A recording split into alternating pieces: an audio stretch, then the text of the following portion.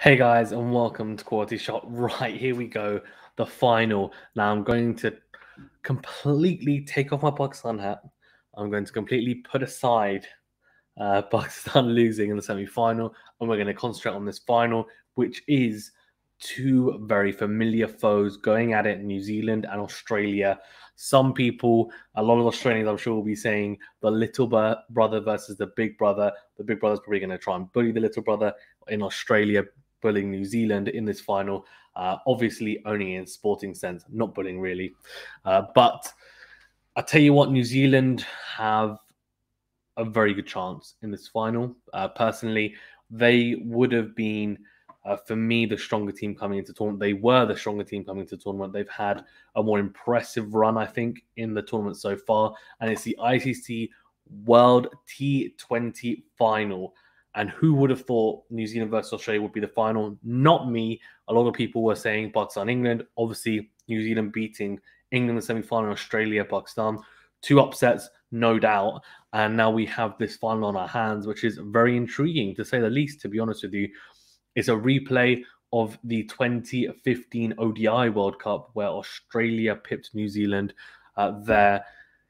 It's going to be a little bit of a mental battle for New Zealand more than anything. They've been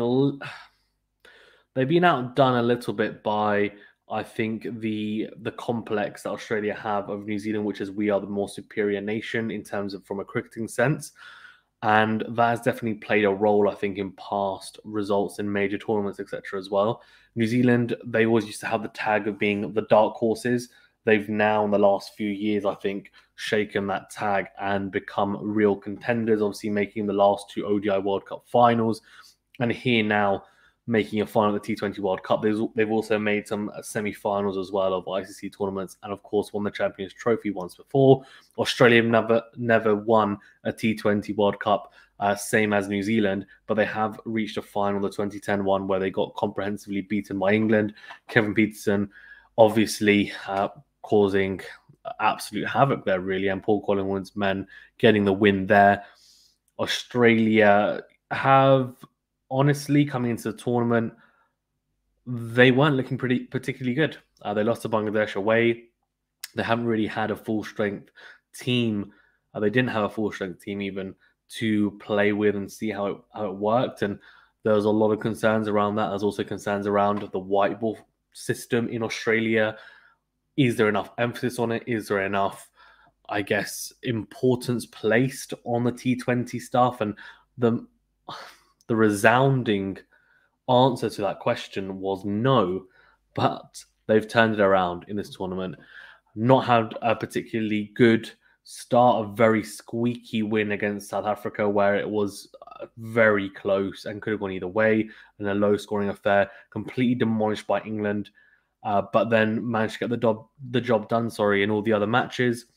Managed to go through on run rate, pipping South Africa to that second spot, and then put on a fantastic display against Pakistan. For New Zealand, it's been a very different route, to be honest with you. They've had a very good group stage, apart from losing to Pakistan, where, to be honest with you, they were in a position where they could have won that game. Pakistan almost imploding on themselves, but managing to get over the line, even. But New Zealand started off their campaign against India, comprehensively beating India as well. Really impressive display, beating Afghanistan in that all-important fixture to make sure they secured their semi-final spot. And then against England, I mean, it was nip and tuck. It really was. And then Jimmy Neesham came up with the goods. Absolute fireworks against Chris Jordan. I think it was 23 off that over. And that was the deciding over. I think it was a 16th over, if I'm not mistaken. And that definitely turned the match on its head. And in the end, New Zealand got over the line. Daryl Mitchell with a very, very good 50 as well. He was scoring slowly around a runner ball, and then he accelerated towards the end. Looked very, very good. And that's a big plus, because he isn't a player that has been a regular fixture in the New Zealand team, but he had a very good domestic season in New Zealand and also in other formats as well. Came into this tournament and they backed him to open instead of Tim Seifert, who has done that role for quite a long while, honestly. So they put trust, and they, I guess, took a little bit of a gamble on Darren Mitchell to say, let's carry on your good form and we believe in your strengths and your ability. And he's repaid it, no doubt, because that was a very important knock. Look, I mean, they've got a very good team. Williamson is a fantastic captain. Finch is not a bad captain himself either. There's definitely some dynamic in terms of the teams, though. Devon Conway is injured. From what I know, that's the only injury and only potential change. I can't see Australia being changed. I think they'll go with the usual team, which will be Finch and Warren to open up. Then, obviously, at 3, Mitch Marsh, Smith at 4, Maxwell at 5, 6, you got Stoinis, Matthew Wade at 7, Pat Cummins at 8, 9, Stark, 10, Hazelwood, and 11, Zampa.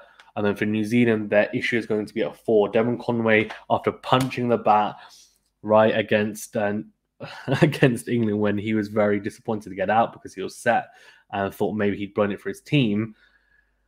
He unfortunately broke his hand doing that, which means he's not only out of this final, but actually also out of the India series as well. So that's a big blow for him because he has had a phenomenal start to his test career as well.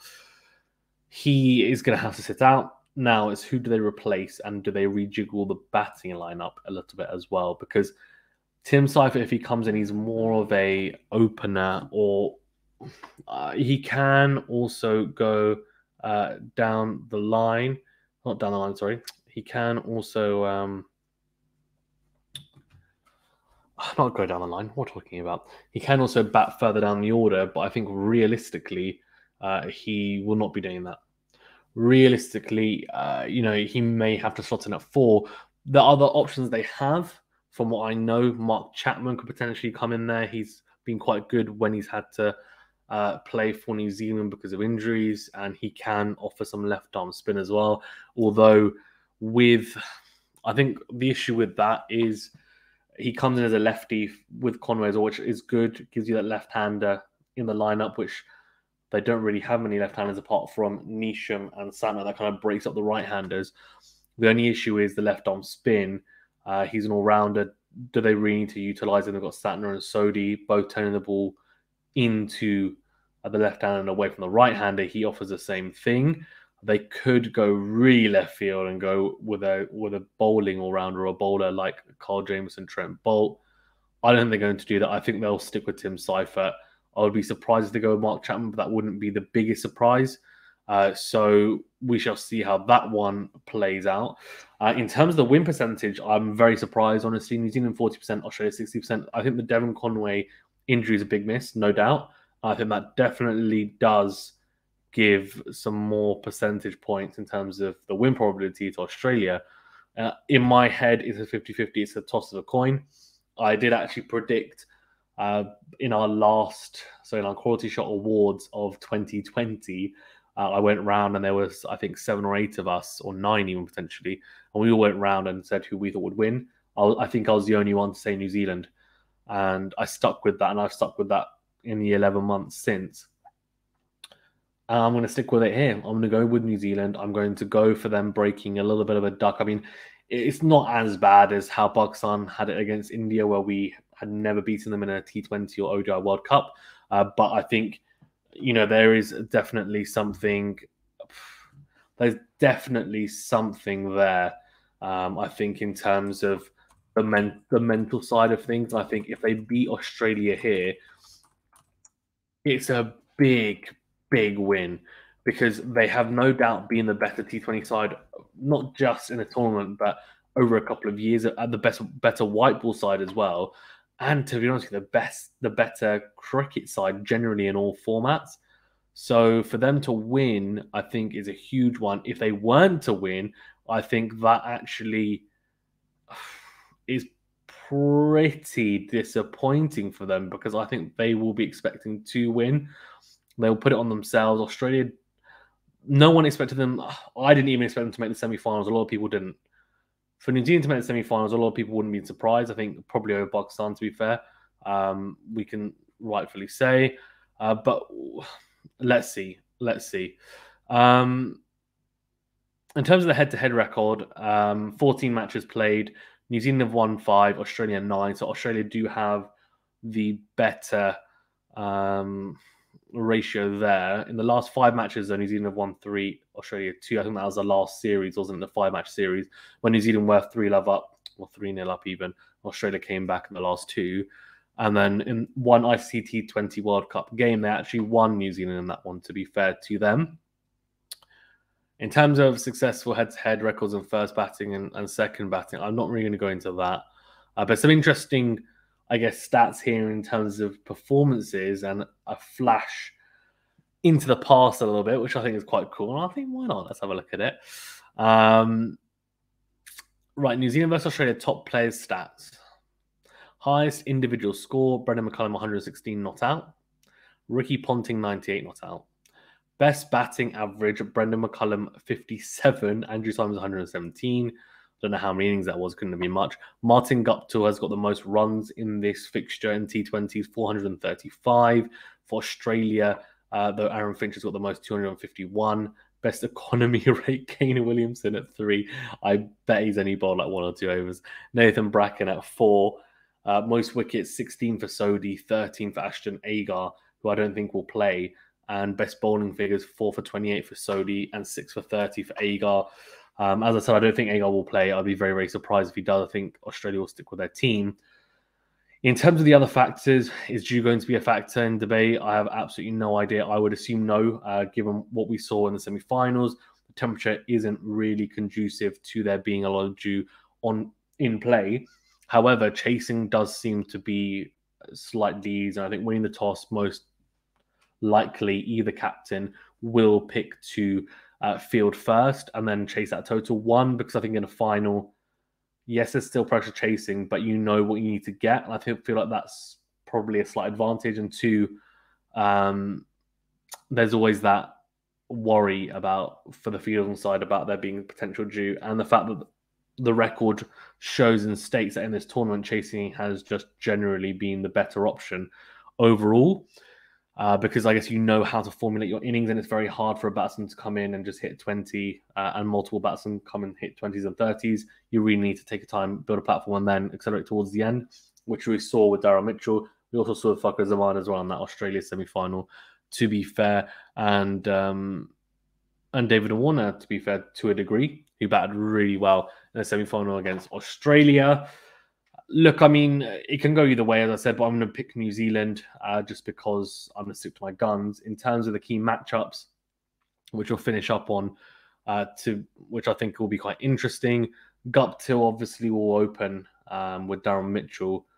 How they see off the new ball will be key, no doubt. Stark is very dangerous, and we saw that against Pakistan, where he got the balls to swing quite a bit early doors in that first over that he bowled against Pakistan. He actually found a bit of his mojo back as well. Definitely looked a lot more dangerous. And in a final, and we know how much havoc he caused New Zealand in the ODI World Cup. Brendan McCullum's stumps going everywhere. So, let's see. But I would assume he's going to be pumped for this. It's a rivalry. It's definitely a very, very, I think, competitive fixture as well, and neither team would want to lose this. So you never want to lose a match anyway, but even more so, I think it's got a little bit of a extra sprinkling and garnish on top, cherry on top even, not garnish, cherry on top as well for this match and final. So Stark, I think, to Guptill is crucial. I would assume in terms of a matchup, though, Guptill won't mind that too much. Will they go with a spinner? Because Guptill has struggled a little bit with spin early doors at times. The only issue is they're not going to use Zampa in the power play. I think that's been quite clear. His role is to bowl outside the power play, and he said it himself in an interview. Could they change it up? I don't think they will. They could go with Maxwell. The only issue with Maxwell is he obviously gets the ball to turn into the right-hander, which is not a particularly good matchup, especially against Guptill, who's very strong on the leg side. He could go around the wicket, try and tighten it. I don't think that's going to happen. I think they'll stick with Stark and Hazelwood and hope that Hazelwood, for example, can get it on a good line length, get it to nibble, and Guptill will, chase one outside the off stump.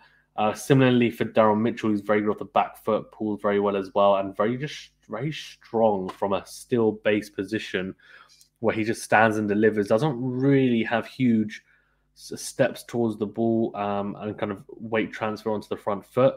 He's very much a see ball, hit ball, and the archetypal T20 player, honestly.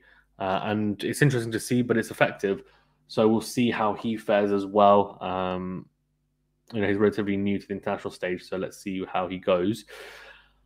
And I think on top of that, obviously Kane Williamson and Steve Smith, I think both those players for me, and I'll talk about them together because I said on the streams, neither player for me is suited to the T20 format. The best format is test matches, no doubt. And then to be fair, they're very, very good in ODIs as well, as their records suggest. T20s, as their record does suggest as well, they're not as good. They don't have terrible records. They're not terrible players in T20s. They're still good players in T20s.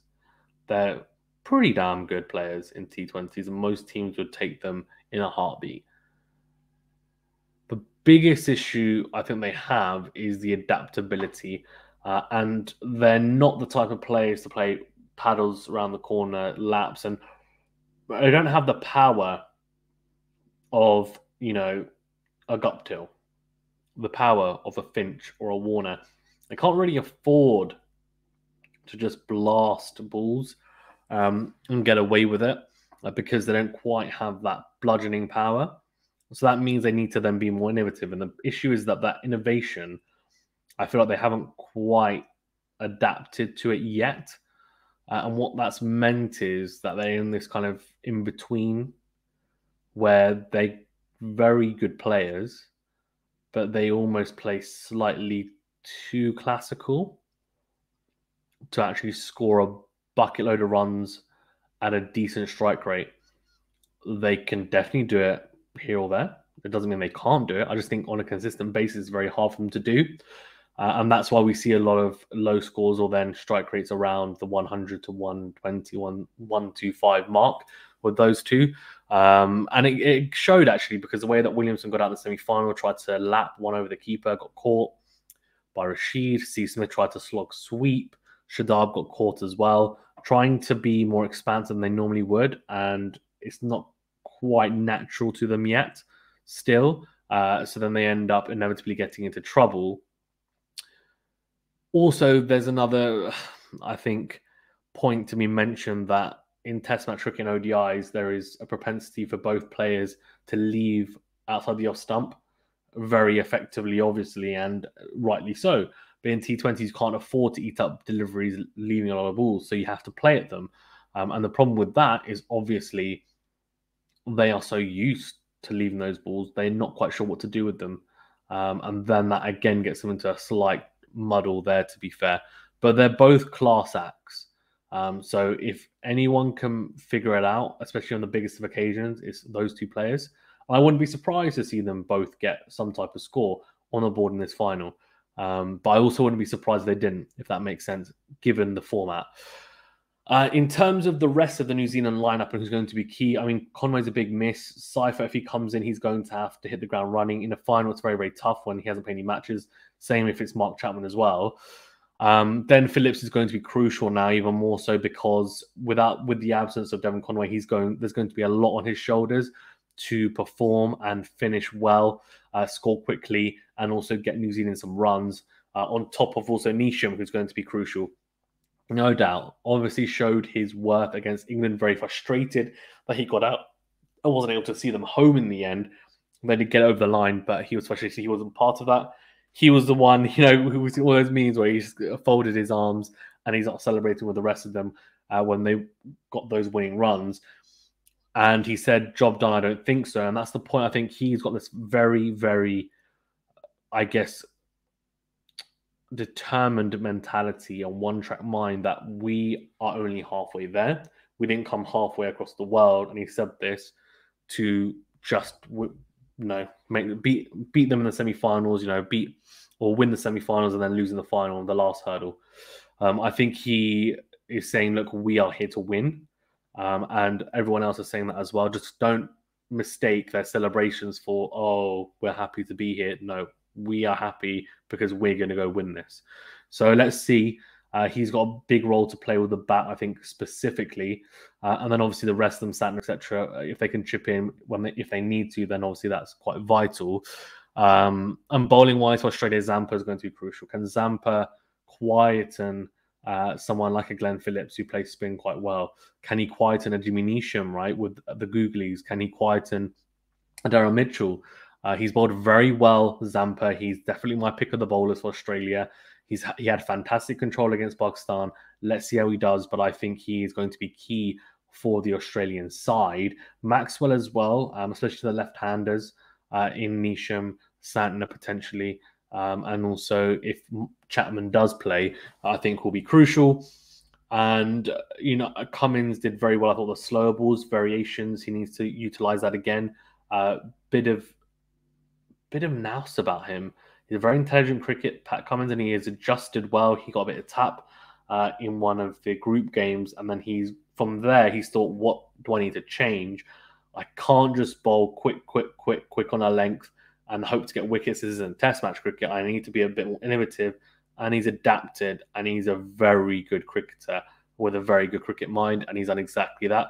Hazelwood, though, did get tap against Pakistan. Does he adapt? He's very good in the power play for the most part, apart from also that game against Pakistan. But it's the back end where he struggles. So that might be the ball that New Zealand potentially target, and we'll see how that one pans out. In terms of from the Australian batting lineup, and then we'll finish up. Australia batting lineup and the New Zealand bowlers, I think from the Australian side, Warner is key. We saw the matches where they've looked comfortable, West Indies, and then also in the Pakistan chase, where to be fair, he got them into a really good position. Warner was vital. If Finch can come to the party and get some runs, fantastic, but he's not been in fantastic form. So I don't think they'll be looking to him too much. If he can stand up and be counted and score not at a super slow rate as well, then obviously that's quite key, like he did against England where he scored too slowly. Then once Finch gets going, most of the time he just explodes and he goes completely berserk and gets runs at a very quick rate. So that is definitely a concern for New Zealand. The biggest thing will be that both their spinners spin the ball away from Finch, which is quite a good positive. And Santner potentially might open up, you would imagine, with Bolt. I wouldn't be surprised to get the ball to spin away from Finch and then obviously spinning into Warner, which could be a danger, though. With Imad Wasim, we saw that Warner completely tore him apart. Could he do the same to Santner, who's a similar type of bowler? Potentially, yes. So that will be an interesting, I think, decision from New Zealand. They won't open up with Sodhi. It will be, if they do open up with a spin, it will be with Santner. Or they might just go with the tried and tested Bolt and Southey combination. But Finch and Warner both do like pace on the ball, so maybe it is an idea to go with Santner to open up. We shall see. But Warner's crucial for me, to be fair. He's come into a rich vein of form. He's definitely looking very good, fluent, and running well between the wickets as he always does. But it's just more the fluency in his stroke play has been very good. Always been good, strong on square of the wicket, but through the cover regions and just generally has it composed for the most part.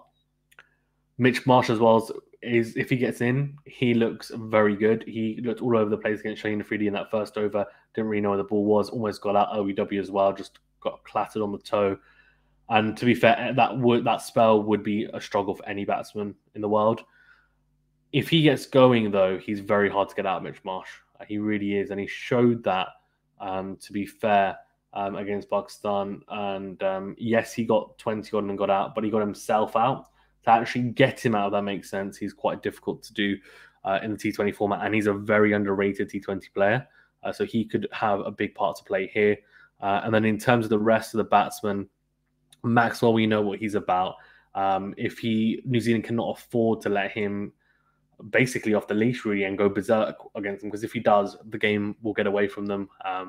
No doubt they'll either put on a huge total or they'll chase down whatever score is on the board quite easily, because Maxwell, if he stays in for more than 5 overs, you're in a lot of trouble, because it most likely means that he is starting to explode on you, and that is not somewhere you want to be. And obviously Stoinis and Wade, very, very impressive. right? They definitely the finishes of Australia. Wade, those 3 sixes against Shaheen when he got dropped as well. So impressive. Maiden pay, 41 off 17. He just looked very, very good, and he's a very talented player.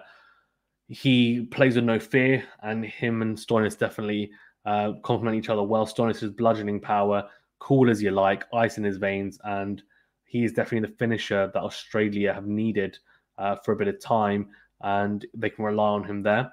Smith, as I said, I've already discussed with alongside Williamson. We'll see how that goes. That'll be an interesting one to see how he does as well. And in terms of the rest, their batting lineup is a bit deeper with Wade, obviously at 7. Pat Cummins at 8 can whack. We've seen that, and I know he's done a little bit in the IPL as well, to be fair. Stark can a little bit as well, and then Zampa and Hazelwood, I mean, you can't expect much from them. Bowling-wise, New Zealand are going to have to rely heavily on the opening pair of Bolt and Southey to get wickets. In that power play especially, Bolt will get the ball to shape. Can he get wickets early doors? Can he do to Finch, for example, what Shaheen did? Get him early, get him out there, because actually Finch has a very good record against left-arm seamers. He's got, I think he averages something like 50 with a strike rate of 160 for the most part. So that is definitely a matchup to look out for. In terms of the rest of the bowlers as well, Milne is a key one because Milne has got the pace. He seems to pick up vital wickets. Him against someone like a Smith or a Maxwell is quite an interesting one to see if he's able to get them out. Because I think they would like that pace on the ball that he gives. He doesn't really get too much movement either. It's all kind of seam up, hard into the pitch, but very accurate for the most part. It has been in this tournament. And then Sodhi is so vital. Wicket taker, late wrist spinner, him and Satner against the likes of Smith and Maxwell especially is going to be a crucial one. Can they get Maxwell out early? And then see how they go from there. New Zealand have got an accomplished bowling lineup. They might also look towards the likes of Neesham, who bowled quite well against England, to be fair, and also Daryl Mitchell, who bowls in test matches, but will he bowl in the T20s? He hasn't as of yet, but they may look to him if they need an extra option as well. Australia also have the option to bowl with Stoinis and also Mitch Marsh. So interesting to see if they turn to either of those guys. They've got a bit of tap when they have bowled. Obviously, they're not the ideal players to be bowling in T20s. Yes, they're all rounders, but they're more accomplished in the ODI and test form. Well, the ODI format, you'd say, bowling wise. So, and with Mitch Marsh's case, test matches as well. But you never know, they may have to get called upon. Okay, I'm going to go for a New Zealand win. As I said, that's my prediction. And please do check out our live watch along, which we'll be doing tomorrow. Then we'll be covering all of it. And it'll be really good fun. So do get involved. We had a fantastic turnout for the semi-final of Pakistan versus Australia. Do check out the New Zealand versus Australia final. Of course, it's going to be a cracker. We're going to be crowning a new T20 World Cup champion. New Zealand, Australia never won it before, so it'll be their first and maiden T20 crown, which will be really interesting to see.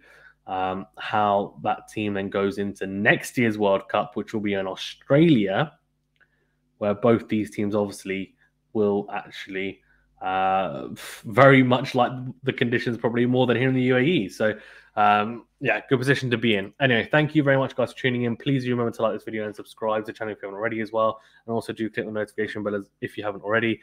Thank you very much. Stay safe and well. Enjoy the final. And I'll see you on the next video. Thank you.